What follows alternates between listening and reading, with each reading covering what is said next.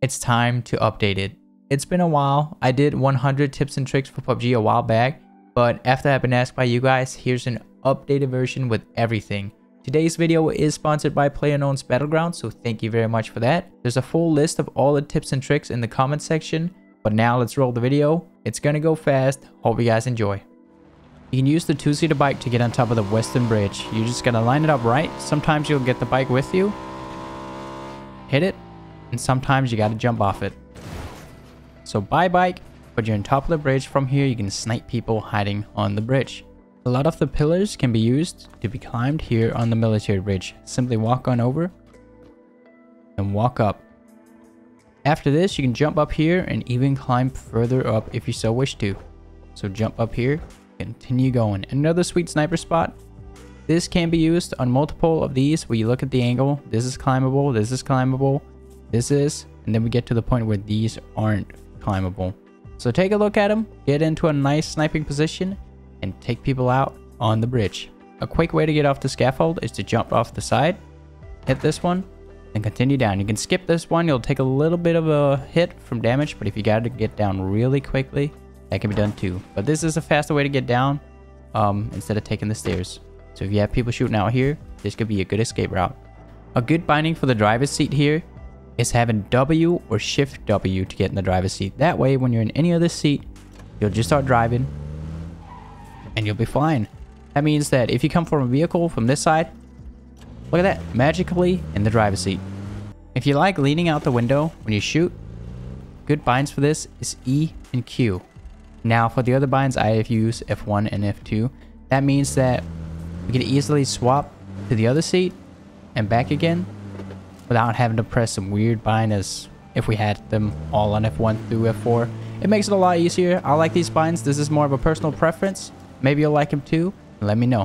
When driving any vehicle, if you want to do this seat swap, make sure you hold down W as you swap seat. Otherwise, it'll look like this. The car will break, and that way you can't lean out the vehicle and gain your momentum or keep your momentum. So by holding that W down while we swap seats, it'll keep on rolling and we can spray this vehicle down. Sick spray.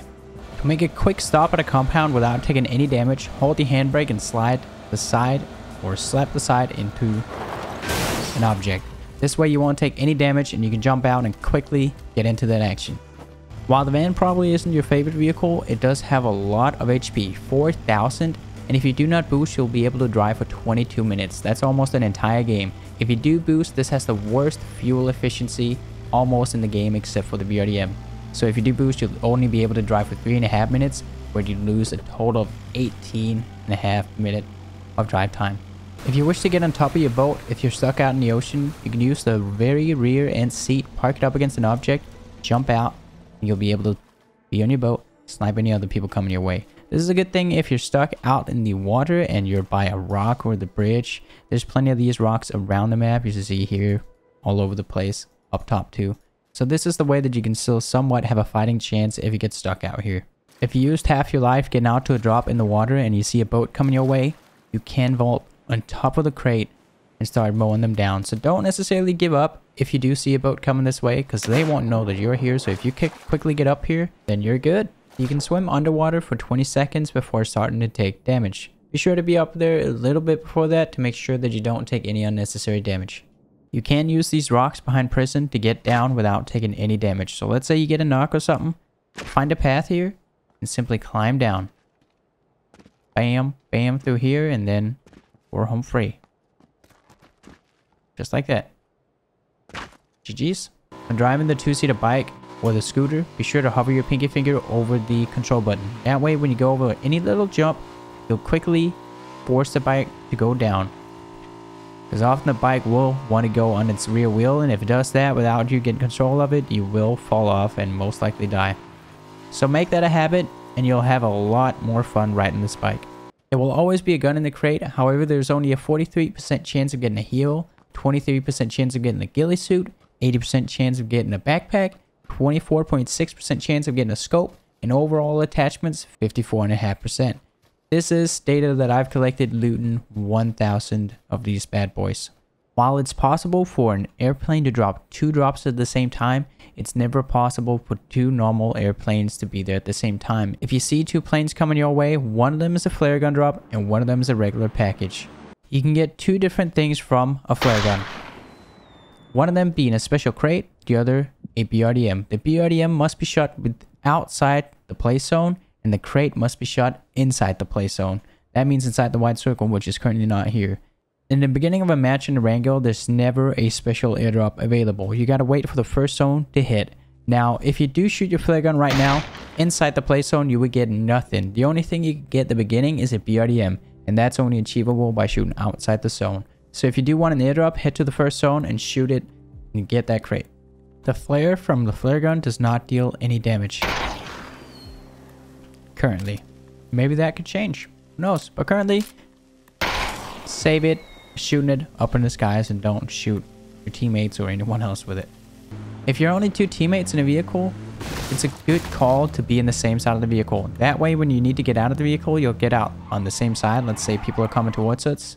We'll be on this side, ready to fight them. Because the driver will most likely always value him or herself over you. If you have a snake in game and you're only two people left, a good thing can be to drop your backpack. Make room for it. That way when you're snaking, whether you're playing first or third person, it'll be a lot harder to spot you. Whereas if you have that level 3 backpack, it does stick up quite far. So this is very sweaty snake tack. But if you really want that dub, that's a way that you can go about it. Or at least increase your odds. These wooden shacks can be driven through. But let's say you got range on an opponent who's in here and you're far out. These can also be broken just by shooting at them. So don't think that you're safe just because you're in one of these. If you see an enemy running into these in the middle of the open, blast it open, and what is he going to do now? He's completely vulnerable. While it is hard, these shacks can fit a nade through the window.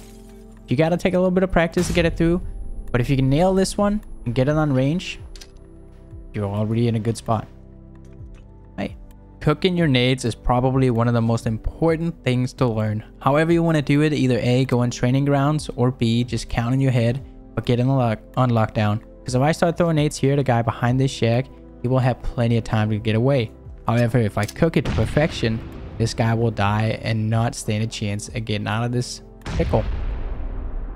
So do yourself a favor, get really good at cooking these nades because they do make a night and day difference.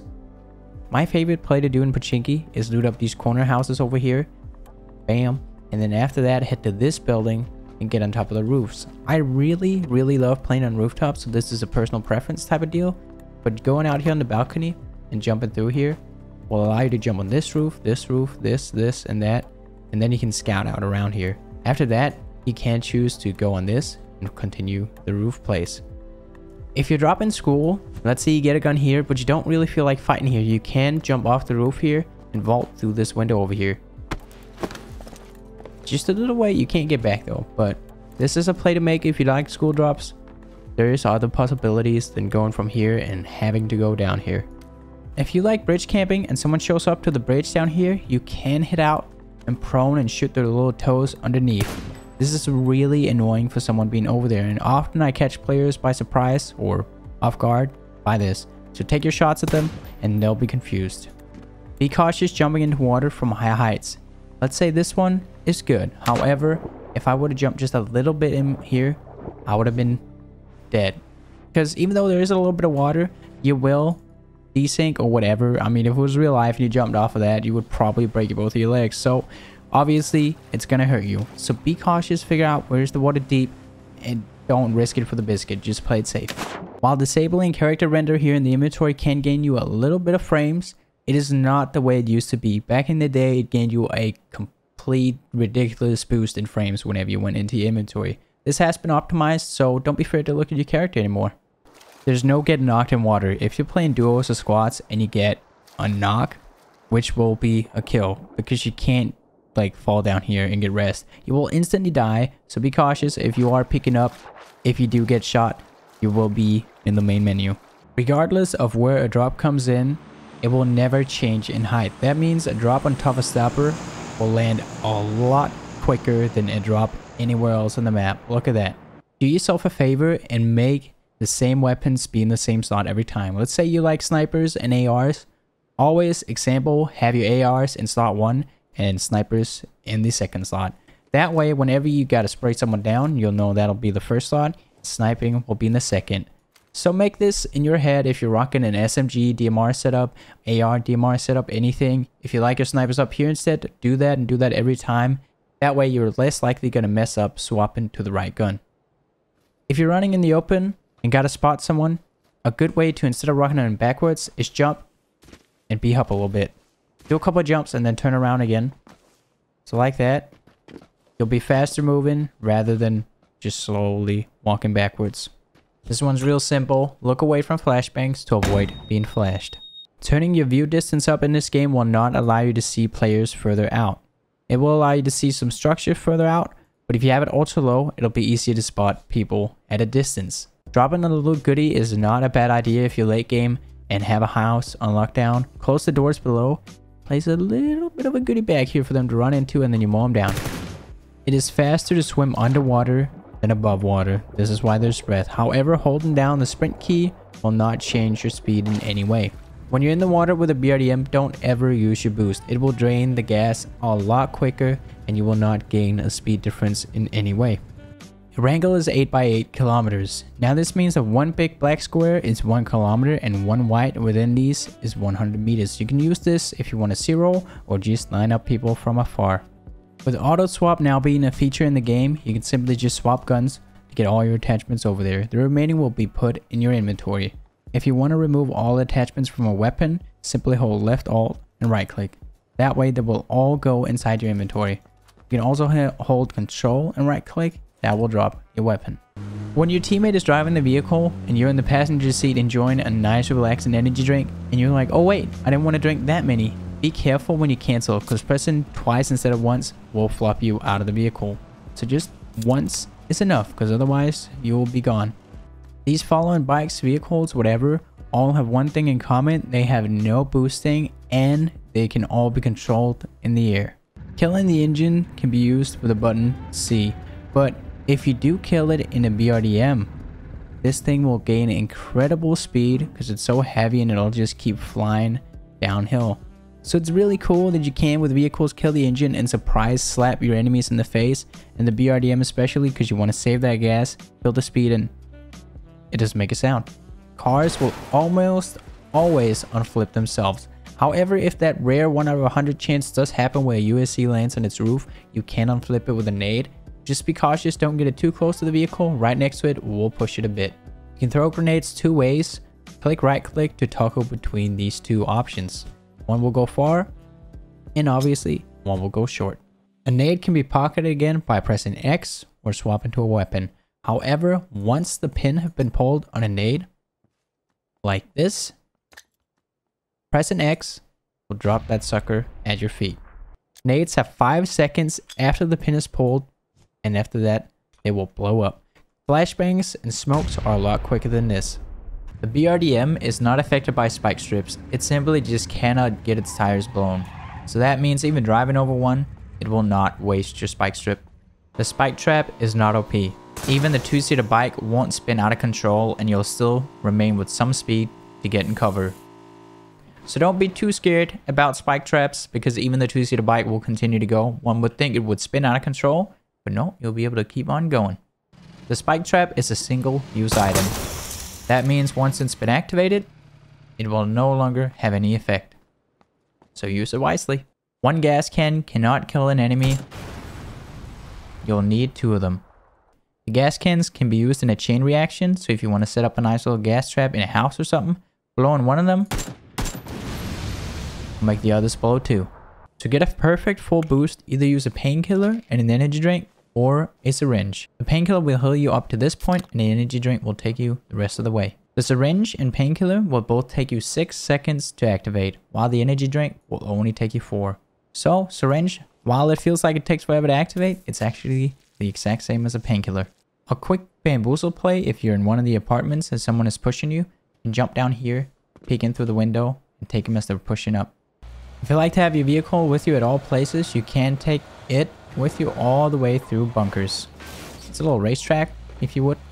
And even if you're going here late game with your team, you could hide your vehicle down here safely. This warehouse is being used as a trophy case for big PUBG events. They will get their posters in here. In the beginning, when the map was released, it was all empty. Don't mind these spike traps. And then as we go along, big teams that has been owned in butt cheeks will get their trophies in here, pictures, etc. Pretty darn cool. My favorite airdrop strategy on a Wrangle is land here at Watertown at the garage, loot these couple of houses, check for a vehicle. There's usually one in the garage, out here, up here, down here, or over here.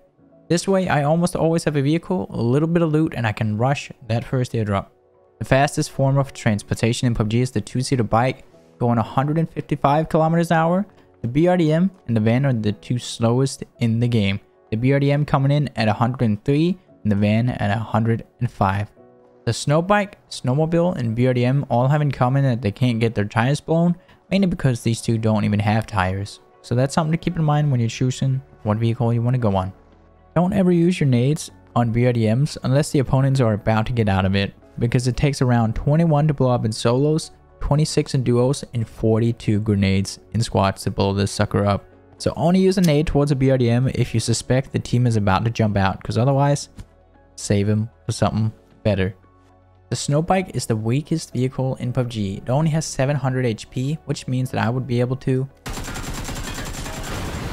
blow that up in less than half a mag of an AK. We shot a couple extra shots, but it will blow up quickly. While the pan does deal more damage, it doesn't travel quite as far as other thrown weapons do. When you're playing duos or squads, be sure to pick up other attachments for your teammates. While you may not have use for them because you already have one, your teammate might need one too, or your other teammate, or your fourth teammate. So pick up attachments early game for your teammates to enjoy off of. You can unmute and mute voice chat by pressing Ctrl plus T. You can swap voice channels by pressing Ctrl and Y. When playing duos or squads, call out your color instead of saying, "Hey, on me." That way, your teammates will easily locate where you are. If you're dropping loot or if you're in trouble needing some backup, use that color. To mark a route for your teammates to follow, hold left alt and right click on the map.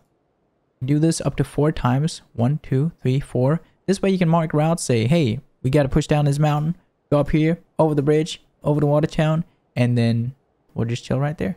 A good way to use the waypoint system is to mark an airdrop. Let's say this drop isn't going to drop right on us.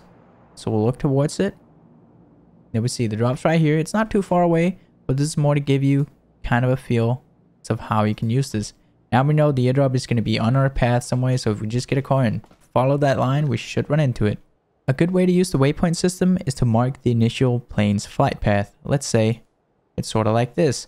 That means that if you dropped all the way up here, you know that most people are going to be coming from down here. If you play a lot of PUBG games doing one day, it sometimes blend in with flight paths and you often forget. You can break the haystacks all around a Wrangle. It does require you to go at least 40 kilometers an hour to break one. To break these metal fences, you must go at least 60 kilometers an hour to break them. If you're being bombarded while you're sailing your boat and you want to get out quick, going in an absolute straight line and then pressing F will almost always, now I say sometimes maybe there'll be a little glitch, but 99% of the times you will survive if you go in an absolute straight line. If you have any type of turning, you will get flung away and you will most likely die from it. You can buy an auto run, which will also auto drive. However, it will not use boost, so you will have to at least use one finger to press that boost button. And now you got your own little Tesla. You're good?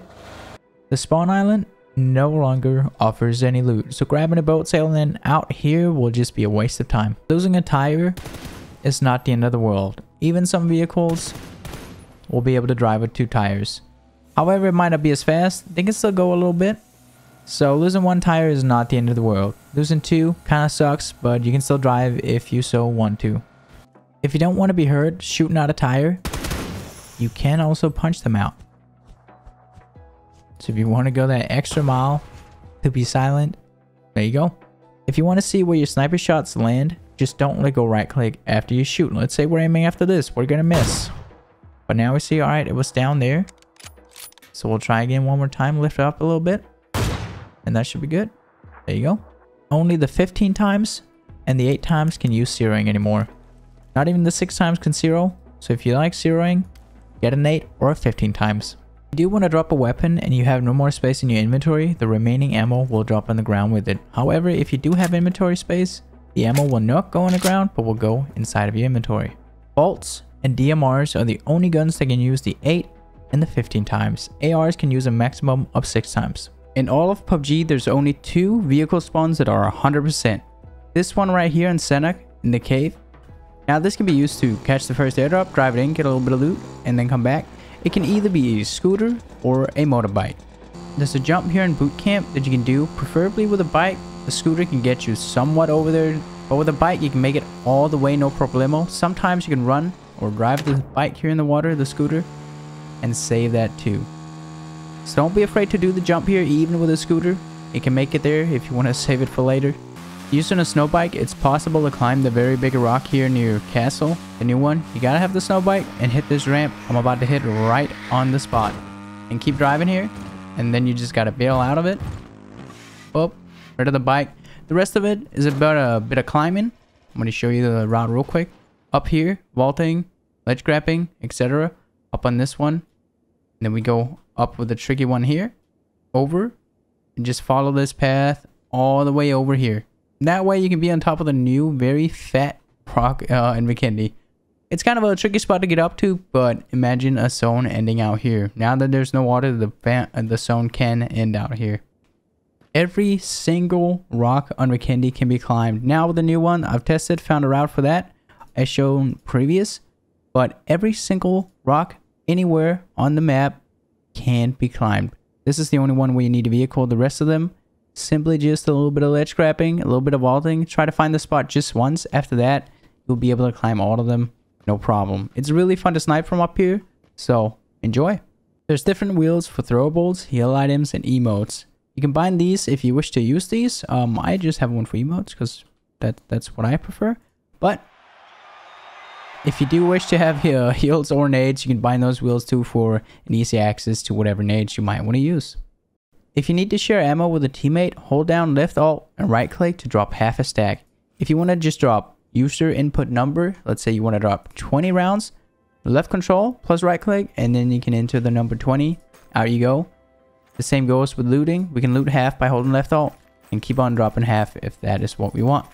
In case you want to apply your own item skin to a weapon, hold left control and left alt and left click. This will say the charm and skin has been applied. Now this is already my skin, but left control and left alt will apply it. Using your enemies as bait is a really good idea. Let's say this is a knocked player. You have the high ground, just leave him be, because his teammates, wherever they are, in this case right here, that's the other enemy, he will be forced to play aggressively to try to save him. Meanwhile, you'll have the high ground and you can peek just as you wish. This guy will be confused or have more to deal with than you because he needs to pay attention to his teammate too. So not finishing them off right away when they're nowhere near safe in any way. Just focus on the other targets. If you have a team in a UAC or other vehicle rolling by you, aim for the driver. Now if you're a full team, of course just spray down the vehicle. But the driver taken out is always the priority because then the car will just keep on rolling. The other guys will have to react very quickly to take the driver's seat, brake, or do anything really. So if you have the shot, a clear car 9 shot, anything, always aim for the driver, even if there's a passenger. And if you're a full squad, just hose that whole car down. If you hear people shooting, a good way to locate the shot is just wiggle around with your ears so that way you can locate, okay, it's coming from a direct path, such as, we know it's right here. If you're just standing still with our back to it and the sound disappears, it could be anywhere on this line, and according to my ears. That's at least a good tip for me to use, so maybe it'll help you too. The second guaranteed vehicle spawn is the one at Hacienda, the gold Murado. There is one thing to this: if you do have a Murado skin enabled, it will override it and you will no longer have the golden nugget here. So I suggest don't have a Murado skin if you do want to hunt the golden beast. Here at Menace, you can get up into these beautiful cranes. You gotta run here, either ledge grab or make the jump. After that, crawl all the way up. We're gonna cheat. All the way up here. Then you want to jump on this ledge. Crawl over. Jump onto this one. Hop in here. Little ledge grab up here. Crawl under here. And jump ledge, and you're now at the very top. Playing duos or squads, being inside the red zone, do not be in a vehicle because it will instantly kill you, no chance to rest. So rather be on foot if you have to, be in the red zone, just simply get in cover. There's vending machines around Miramar. These have 15 uses every time, can grant you either one painkiller or one energy drink or a jackpot. In the jackpots you get multiple energy drinks, so beware, those are the ones you want. If you shoot at a vending machine, it'll make a lot of noise, so avoid doing that. The jackpot, however, will also make noise, so while you can be happy that you win the big prize, you can also be sad. Here's a list of all the vending machines on Miramar. Yep, that is a lot. The big office buildings have a hidden vending machines, or at least it's possible. One spawns here and one spawns up in this little crack here against this wall. Be aware, currently the haystacks on Miramar cannot be broken. When using a heal, you can now walk while boosting as an example. Be sure to duck, crouch, walk around a little bit if you're doing it in the open. So if you're just walking like this, you're an easy target, whereas if you look like a confused monkey, it's a little bit harder to hit you. When taking the loop here on Miramar, be cautious. If you're in a truck, it might land on the head and it will blow up. And bikes currently cannot do the loop. They'll be swung around like a crazy bike. But yeah, with trucks too, be careful when you get to this little glitch thing. If you do land on your roof, it will blow and your entire team will die. Well, at least everyone who's in it. When you're in late game, be sure to pop your boosters. Make sure you're at full boost. There's no need to keep them for when the game's over. The same if you have an arm. Don't save the bullets. Keep firing. If you miss, so what? You're not going to bring it home after the game is over. Use your utility while you have it. That's 100. That's a wrap. Thank you again, PUBG, for sponsoring this video. I hope you guys enjoyed it. I hope you found something that you could use. I will catch you guys in the next one.